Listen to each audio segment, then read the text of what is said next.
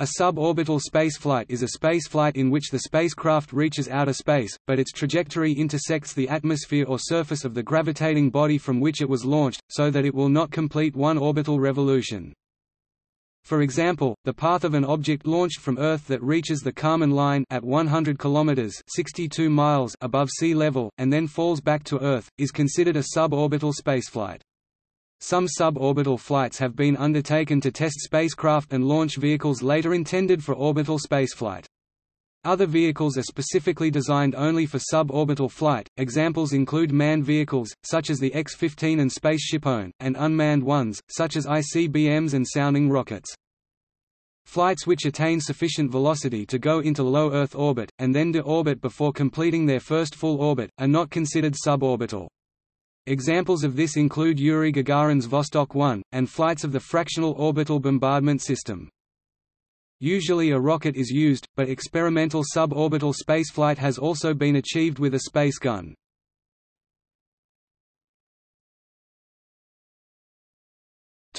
Altitude requirement. By one definition, a suborbital spaceflight reaches an altitude higher than 100 km (62 miles) above sea level.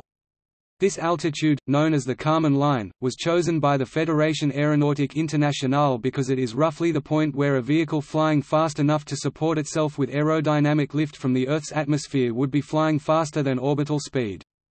The U.S. military and NASA award astronaut wings to those flying above 50 miles (80 km), although the U.S. State Department appears to not support a distinct boundary between atmospheric flight and spaceflight. Orbit. During freefall, the trajectory is part of an elliptic orbit as given by the orbit equation. The perigee distance is less than the radius of the Earth r including atmosphere, hence the ellipse intersects the Earth, and hence the spacecraft will fail to complete an orbit. The major axis is vertical, the semi-major axis A is more than r2.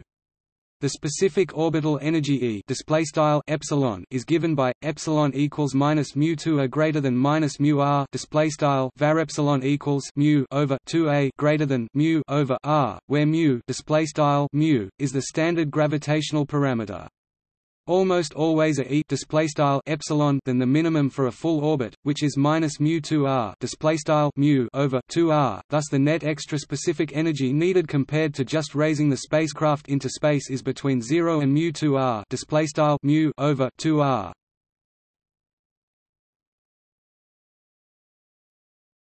Topic: Speed, range, and altitude. To minimize the required delta-v, an astrodynamical measure which strongly determines the required fuel, the high-altitude part of the flight is made with the rockets off. This is technically called free fall even for the upward part of the trajectory. Compare with Oberth effect. The maximum speed in a flight is attained at the lowest altitude of this free fall trajectory, both at the start and at the end of it. If one's goal is simply to reach space, for example in competing for the Ansari X Prize, horizontal motion is not needed. In this case the lowest required delta-v, to reach 100 km altitude, is about 1.4 km per second. Moving slower, with less free fall, would require more delta-v. Compare this with orbital spaceflights. A low Earth orbit (LEO), with an altitude of about 300 km, needs a speed around 7.7 km per second, requiring a delta-v of about 9.2 km per second. If there were no atmospheric drag, the theoretical minimum delta-v would be 8.1 km per second to put a craft into a 300 km high orbit starting from a stationary point like the South Pole. The theoretical minimum can be up to 0.46 km per second less if launching eastward from near the equator. For suborbital spaceflights covering a horizontal distance, the maximum speed and required delta-v are in between those of a vertical flight and a LEO. The maximum speed at the lower ends of the trajectory are now composed of a horizontal and a vertical component. The higher the horizontal distance covered, the greater the horizontal speed will be. The vertical velocity will increase with distance for short distances but will decrease with distance at longer distances. For the V2 rocket, just reaching space but with a range of about 330 km, the maximum speed was 1.6 km per second. Scaled composite Spaceship Two, which is under development, will have a similar free-fall orbit, but the announced maximum speed is 1.1 km per second, perhaps because of engine shut-off at a higher altitude. For larger ranges, due to the elliptic orbit, the maximum altitude can be much more than for a LEO. On a 10,000 km intercontinental flight, such as that of an intercontinental ballistic missile or possible future commercial spaceflight, the maximum speed is about 7 km per second, and the maximum altitude may be more than 1,300 km. Any spaceflight that returns to the surface, including suborbital ones, will undergo atmospheric re-entry. The speed at the start of the re-entry is basically the maximum speed of the flight. The aerodynamic heating caused will vary accordingly. It is much less for a flight with a maximum speed of only 1 km per second than for one with a maximum speed of 7 or 8 km per second. The minimum delta V and the corresponding maximum altitude for a given range can be calculated. D, assuming a spherical Earth of circumference 40,000 km and neglecting the Earth's rotation and atmosphere. Let θ be half the angle that the projectile is to go around the Earth, so in degrees it is 45 degrees times d, 10,000 km. The minimum delta V trajectory corresponds to an ellipse with one focus at the center of the Earth and the other at the point halfway between the launch point and the destination point, somewhere inside the Earth. This is the orbit that minimizes the semi-major axis, which is equal to the sum of the distances from a point on the orbit to the two foci. Minimizing the semi-major axis minimizes the specific orbital energy and thus the delta V, which is the speed of launch. Geometrical arguments lead then to the following, with r being the radius of the Earth, about 6,370 km. Major axis equals 1 plus sin theta r. Display style text major axis equals 1 plus sin theta r.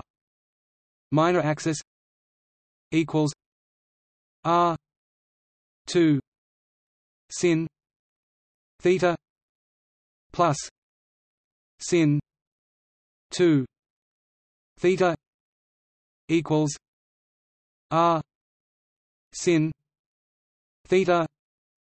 Semi-major axis display style text minor axis equals r sqrt 2 sin theta plus sin caret 2 theta equals sqrt r sin theta. Text semi-major axis distance of apogee from center of Earth equals 1 plus sin theta plus cos theta r 2.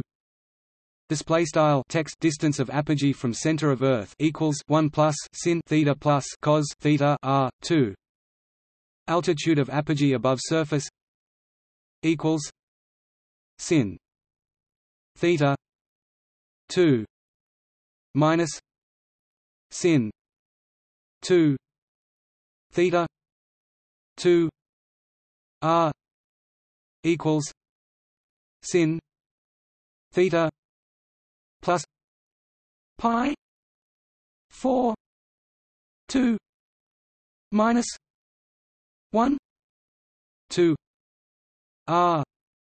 Display style text altitude of apogee above surface equals left frac sin theta 2 sin caret 2 frac theta 2 right r equals left frac sin theta plus pi 4 sqrt 2 frac 1 2 right r. Note that the altitude of apogee is maximized at about 1,320 km for a trajectory going 1/4 of the way around the Earth, 10,000 km. Longer ranges will have lower apogees in the minimal delta V solution. Specific kinetic energy at launch equals mu r minus mu.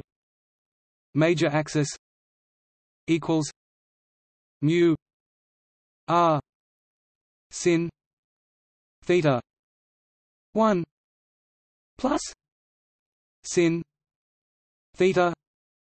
Display style text specific kinetic energy at launch equals frac mu r frac mu text major axis equals frac mu r frac sin theta 1 plus sin theta. Delta v equals speed at launch equals 2 mu r sin theta 1 plus sin theta equals 2 g r sin theta 1 plus sin theta. Display style delta v equals text speed at launch equals sqrt 2 frac mu r frac sin theta 1 plus sin theta equals sqrt 2 gr frac sin theta 1 plus sin theta, where g is the acceleration of gravity at the Earth's surface. The delta v increases with range, leveling off at 7.9 km per second as the range approaches 20,000 km, halfway around the world. The minimum delta v trajectory for going halfway around the world corresponds to a circular orbit just above the surface. Of course, in reality it would have to be above the atmosphere. See lower for the time of flight. An intercontinental ballistic missile is defined as a missile that can hit a target at least 5,500 km away, and according to the above formula this requires an initial speed of 6.1 km per second. Increasing the speed to 7.9 km per second to attain any point on Earth requires a considerably larger missile because the amount of fuel needed goes up exponentially with delta v. See rocket equation. The initial direction of a minimum delta v trajectory points halfway between straight up and straight toward the destination point, which is below the horizon. Again, this is the case if the Earth's rotation is ignored. It is not exactly true for a rotating planet unless the launch takes place at a pole.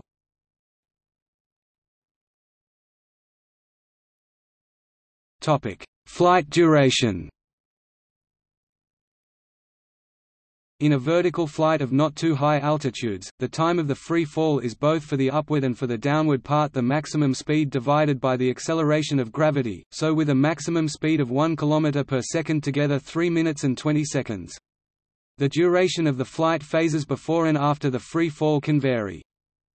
For an intercontinental flight the boost phase takes 3 to 5 minutes, the free fall mid-course phase about 25 minutes. For an ICBM the atmospheric re-entry phase takes about 2 minutes. This will be longer for any soft landing, such as for a possible future commercial flight. Suborbital flights can last many hours. Pioneer 1 was NASA's first space probe, intended to reach the Moon. A partial failure caused it to instead follow a suborbital trajectory, re-entering the Earth's atmosphere 43 hours after launch. To calculate the time of flight for a minimum delta v trajectory, according to Kepler's third law, the period for the entire orbit if it didn't go through the Earth would be period equals semi-major axis r 3 2 times period of low Earth orbit equals 1 plus sin theta 2 3 2 2 pi r g. Display style text period equals text semi-major axis r caret 3/2 times text period of low Earth orbit equals left frac 1 plus sin theta 2 right caret 3/2 2 pi sqrt r per gram. Using Kepler's second law, we multiply this by the portion of the area of the ellipse swept by the line from the center of the Earth to the projectile. Area fraction equals arcsine 2 sin theta 1 plus sin theta pi plus 2 cos theta sin theta pi. Major axis minor axis. Display style text area fraction equals frac arcsine sqrt frac 2 sin theta 1 plus sin theta pi plus frac 2 cos theta sin theta pi. Text major axis minor axis. Time of flight equals 1 plus sin theta 2 3 2 arcsine 2 sin theta 1 plus sin theta plus 1 2 cos theta sin theta 2 r g equals 1 plus sin theta 2 3 2 r cos theta 1 plus sin theta plus 1 2 cos theta sin theta 2rg display style begin aligned text time of flight and equals left frac 1 plus sin theta 2 right caret 3 halves arcsine sqrt frac 2 sin theta 1 plus sin theta plus frac 1 2 cos theta sqrt sin theta right 2 sqrt frac r g and equals left frac 1 plus sin theta 2 right caret 3 halves arcos frac cos theta 1 plus sin theta plus frac 1 2 cos theta sqrt sin theta right 2 sqrt frac r g end aligned. This gives about 32 minutes for going a quarter of the way around the Earth, and 42 minutes for going halfway around. For short distances, this expression is asymptotic to 2d per gram. Display style sqrt 2d per gram. From the form involving r cosine, the derivative of the time of flight with respect to d or theta goes to 0 as d approaches 20,000 km, halfway around the world. The derivative of delta v also goes to 0 here. So if d 19,000 km, the length of the minimum delta v trajectory will be about 19,500 km, but it will take only a few seconds less time than the trajectory for d 20,000 km, for which the trajectory is 20,000 km long.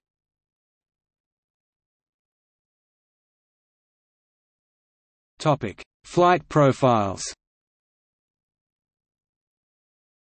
While there are a great many possible suborbital flight profiles, it is expected that some will be more common than others.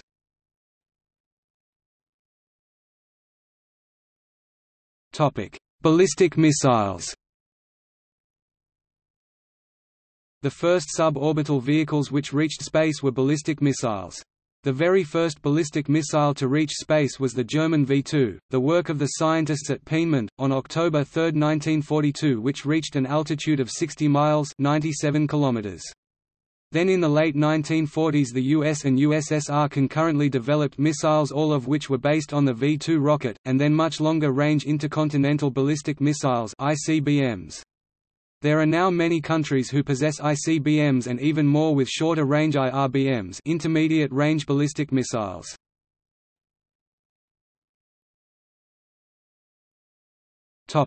Tourist flights. Suborbital tourist flights will initially focus on attaining the altitude required to qualify as reaching space. The flight path will probably be either vertical or very steep, with the spacecraft landing back at its takeoff site. The spacecraft will probably shut off its engines well before reaching maximum altitude, and then coast up to its highest point. During a few minutes, from the point when the engines are shut off to the point where the atmosphere begins to slow down the downward acceleration, the passengers will experience weightlessness. Megarock had been planned for suborbital spaceflight by the British Interplanetary Society in the 1940s. In the autumn of 1945, the group M. Tikhonravov K and N. G. Chernyshev at NII-4 Rocket Artillery Academy of Sciences Technology on its own initiative. The first stratospheric rocket project was developed by BP-190 for vertical flight, 2 pilots to an altitude of 200 km based on captured German ballistic rocket V-2. In 2004, a number of companies worked on vehicles in this class as entrants to the Ansari X Prize competition. The scaled composite SpaceShipOne was officially declared by Rick Searfoss to have won the competition on October 4, 2004 after completing 2 flights within a 2-week period. In 2005, Sir Richard Branson of the Virgin Group announced the creation of Virgin Galactic and his plans for a 9-seat capacity spaceship named VSS Enterprise. It has since been completed with 8 seats, 1 pilot, 1 co-pilot and 6 passengers, and has taken part in captive carry tests and with the first mothership White Knight II, or VMS Eve. It has also completed solitary glides, with the movable tail sections in both fixed and «feathered» configurations. The hybrid rocket motor has been fired multiple times in ground-based test stands, and was fired in a powered flight for the second time on 5 September 2013. 4 additional Spaceship2s have been ordered and will operate from the new Spaceport America. Commercial flights carrying passengers were expected in 2014, but became cancelled due to the disaster during SS-2PF-04 flight.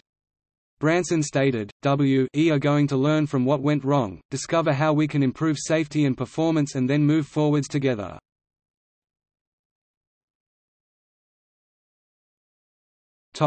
Scientific experiments. A major use of suborbital vehicles today is as scientific-sounding rockets. Scientific suborbital flights began in the 1920s when Robert H. Goddard launched the first liquid-fueled rockets, however they did not reach space altitude. In the late 1940s, captured German V-2 ballistic missiles were converted into V-2-sounding rockets which helped lay the foundation for modern-sounding rockets. Today there are dozens of different sounding rockets on the market, from a variety of suppliers in various countries. Typically, researchers wish to conduct experiments in microgravity or above the atmosphere.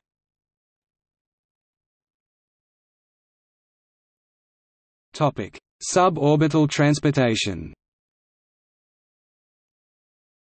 Research, such as that done for the X-20 Dinosaur project, suggests that a semi-ballistic suborbital flight could travel from Europe to North America in less than an hour. However, the size of rocket, relative to the payload, necessary to achieve this, is similar to an ICBM. ICBMs have delta-Vs somewhat less than orbital, and therefore would be somewhat cheaper than the costs for reaching orbit, but the difference is not large, thus due to the high cost, this is likely to be initially limited to high-value, very high-urgency cargoes such as courier flights, or as the ultimate business jet, or possibly as an extreme sport, or for military fast response. The Spaceliner is a hypersonic suborbital spaceplane concept that could transport 50 passengers from Australia to Europe in 90 minutes or 100 passengers from Europe to California in 60 minutes. The main challenge lies in increasing the reliability of the different components, particularly the engines, in order to make their use for passenger transportation on a daily basis possible. SpaceX is planning to use its BFR launch vehicle as a suborbital point-to-point transport.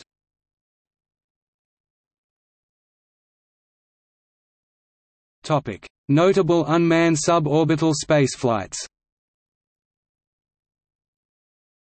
The first suborbital space flight was in June 1944, when a V-2 test rocket launched from Peenemünde in Germany reached 189 km altitude. Bumper 5, a 2-stage rocket launched from the White Sands Proving Grounds. On 24 February 1949 the upper stage reached an altitude of 248 miles 399 km and a speed of 7,553 feet per second 2,300 meters per second approx, which is nearly Mach 7.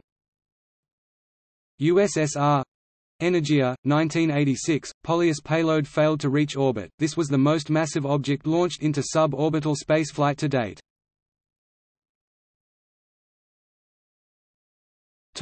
Manned suborbital spaceflights.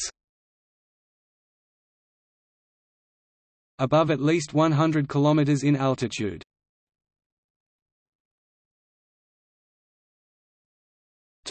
Future of manned suborbital spaceflight. Private companies such as Virgin Galactic, Armadillo Aerospace reinvented as Exos Aerospace, Airbus, Blue Origin and Maston Space Systems are taking an interest in suborbital spaceflight, due in part to ventures like the Ansari X Prize. NASA and others are experimenting with scramjet-based hypersonic aircraft which may well be used with flight profiles that qualify as suborbital spaceflight. Non-profit entities like ARCASPACE and Copenhagen Suborbitals also attempt rocket-based launches.